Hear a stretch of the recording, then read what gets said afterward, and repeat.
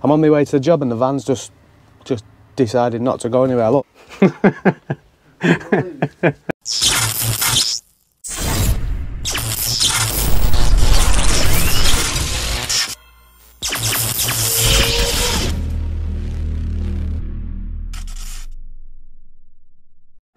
Yo, welcome back to the channel. And thanks for tuning in as always. I say all the same thing every time, so I'm not going to say it again. Unless you're new around here, then don't forget to subscribe. What we're doing today, it's really exciting for me, this one, because I'm that much of a nerd. We have got an arc fault detection device to install, and this one is by Verso arc fault detection device. So I'm going to show you that. What I'm actually doing is I'm changing the whole consumer unit. It's an old Wylex, I think it was a rewirable one, and it's been, someone's just upgraded with a retrofitted MCBs, but we're upgrading that to all RCBOs with surge protection, and obviously one of them is going to be an arc fault detection device, and I'll tell you for why.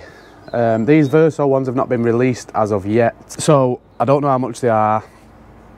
Before anyone asks, I don't know where you can't get them from anywhere yet, but when you can, I'm sure you'll find out what wholesalers are stocking them. At the minute, there's a few wholesalers already stocking Verso, and there's a lot of places online that you can buy it. The reason only one of them is going to be an arc fault detection device is because Verso have sent me this for their research and development team to give them some feedback, make sure it fits on the DIN rail nice in a real world situation and not just on test rigs, make sure the neutral leads are the right length, make sure it functions right and stuff like that. It's already been through all the factory testing and stuff, it's all fine to be used. They just want one installed to get a bit of feedback. Anyway, I'm rambling on.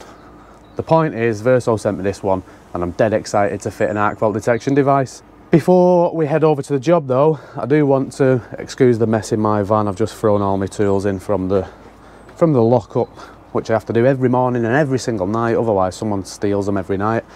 Yeah, I've got a parcel that I got delivered, and that's come from a subscriber of mine, so thank you very much. I'm going to open it on camera, and let's have a look what he sent me. And I do appreciate it. You don't have to send me anything, but if you do, thank you very much. I do appreciate it. Unless it's something stupid like this is going to be. I know it's going to be something stupid because I know who sent it. Right, hopefully you can see this pretty well. Let me just get to cracking with it.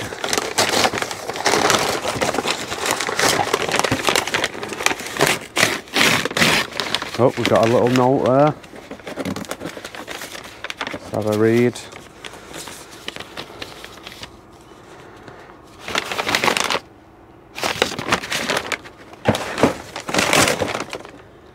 He sent me a heavy duty broom for outdoor use. Is this some kind of electrician joke? He's saying I need a brush. And the little note here that I've got says, it's time to brush 2021 under the carpet from Richard Arblaster. Thank you very much, Richard. I'm going to have a look at that now. Let's open it up properly, eh? It's pretty good. Seems pretty good, this.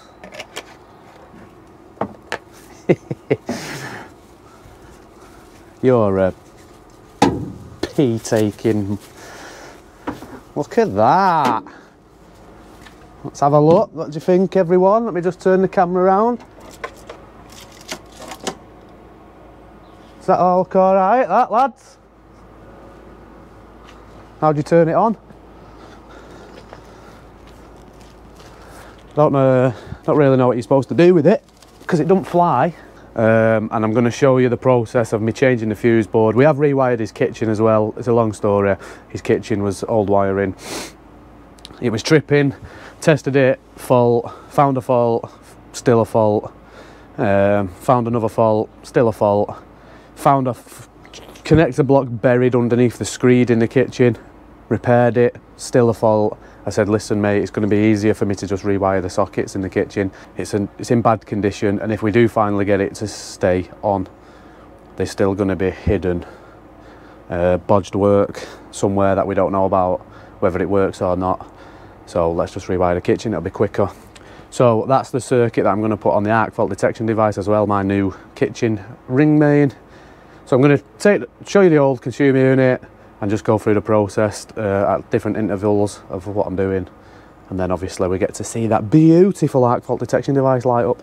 See you over there. I've just stopped outside the shop to get myself a drink, and now my van won't move, won't go anywhere. I'm stuck. I'm on my way to the job and the van's just decided not to go anywhere. Look, it's just going nowhere. Need to start the engine. What am I like? I've been trying to drive off, the engine's not even started. Right, we'll be able to head over to the job now. It won't move! Oh, the handbrake's still on. I feel like a right wally. Come on, let's get to this job, I'm running late. Oh, the handbrake's still on. Twice. Can't believe I've just done that, twice. But yeah, if you're thinking about buying a Transit, complete waste of money, don't buy one, it just won't move. Nothing to do with me. So, this is the job that we're doing. Changing this consumer unit. New circuit for the kitchen sockets and the water bonding's there. So that's the old one, Wylex one, that was rewirable, but someone's upgraded them to the MCBs instead. Let me give this a torch because I'm getting into shadows everywhere. So what I'll do is I'll open this up, show you the inside of this so you can see what the crack is there. Mark it all up, take it out. That's not doing anything anymore, so that's coming out. That's the old kitchen circuit that's been damaged, so that's coming out. That didn't have a fuse in, so that's coming out. So all we've got is old shower, what's that?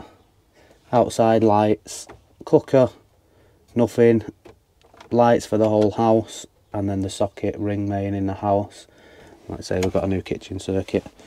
So yeah, that's the old fuse box. I'm going to rip all that out now, it's all marked up, I know what cables are what. Right, that's where I'm up to at the moment. I've just put a new board on there just to take because the old one weren't quite long enough, and I wanted to bring all the cables in rear entry. Because they're coming from all different directions, so that's usually the neatest way. They're going to be tied back down there. Them two on the top are old ones anyway, so they're going to get cut out once I'm finished. The old kitchen ones are on the floor over there, so they're going to get cut off afterwards. That's the old kitchen ring that had plenty of faults on it. Gas and water bonding's coming through there, and there seems to be plenty of length on all the cables. Maybe not so much the lighting one, but so it should be nice and straightforward. Now that we've got that out of the way, I'm going to bring the new tails through the tails gland there and change that earth block just to extend the DNO's earth. And yeah, that's main fuse is missing. I've had Tony from the DNO come and remove that fuse from me, Anna. His DNO tow, he's come and sort that out safely, and he's going to come back in about an hour and put it back in for me because I'm not allowed. Righty, let's see where we're at now. I'm in a pretty tight cupboard here, so I'm sorry about the video, it's not great. Like I say, these I'm going to cut out once I'm finished. So at the minute we've got my new tails in, coming out of the tails gland there. Obviously I'm going to put them across this board and up. New earth thing, how technical was that? Yeah, new main protective conductor up to the earth bar, and then we've got our gas and our water, which I'll label up at the end. I've stripped all these cables back now, so I'm going to start by, I'm going to load my RCBOs up and I'm going to put my earths in first in the corresponding orders. Yeah, then my neutrals after that. I'll show you anyway, I'll show you. Stay tuned. Don't go nowhere because it's about to get fun. Subscribe. Right, before I start loading up the RCBOs and the star of the show, the arc fault detection, I was just checking, got me tested out so I could just check my customer's ring.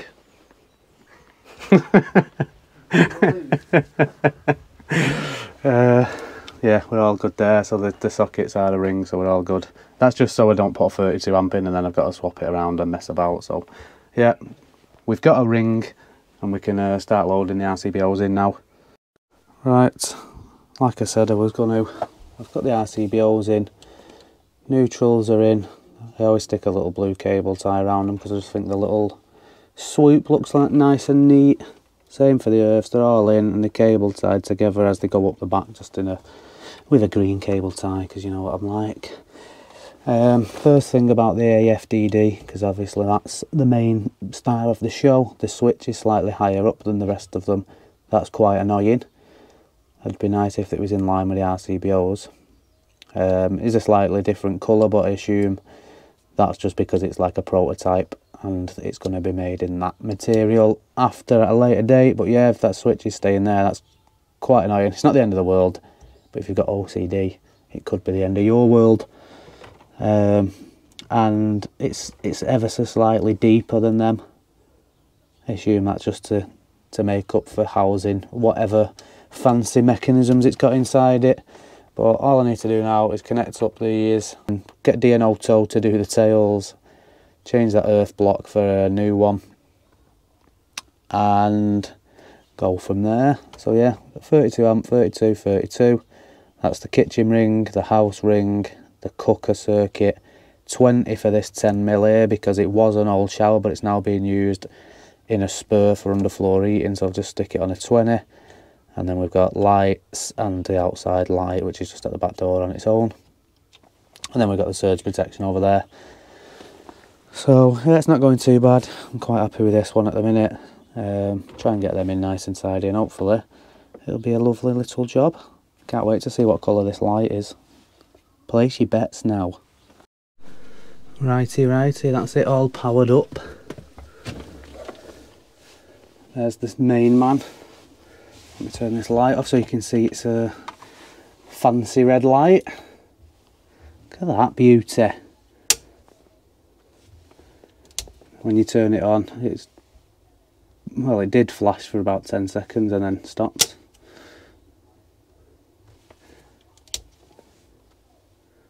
No, maybe it doesn't need to. And there's the finished product. Well, not finished, I need to put some labels on there, label the gas and water bonding up, fire seal the back. Although not really the neatest in the world, but I'm happy with that. Replace the tails. Well, Tony did it for me. He came round, took the fuse out, sorted me right out. Buzz bar. Lovely little buzz bar there, the best type I personally think. No, not just a cover over the front there, you fully can't get your hands anywhere, even they've got end caps on.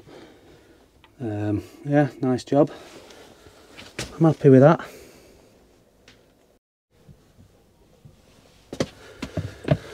So that's that sorted, finished, all labelled up, lidded up. Not surge protection, arc fault detection, done. Completed it, mate. Red light on it. Looks quite nice, apart from the switch being a little bit higher than the rest of them. So there is, let me just check my microphone's on, yes it is. So there is another video, another fuse board swapped for a Verso one. And before anyone asks or assumes so, Verso don't pay me to say how good and how much I like their consumer units. I just like them because they're solid and they're cheap enough. They're not really expensive and the quality is definitely there with them. I appreciate them sending me that arc fault detection device though, because quite enjoyed fitting one of those, and it's the first Verso one in the open world out there being used by a customer that also got it for free. I hope you enjoyed it, and Jordan, if you watched this video at all, sorry, I couldn't help myself. Yeah, don't forget to like, comment, subscribe, let us know what you think. Peace!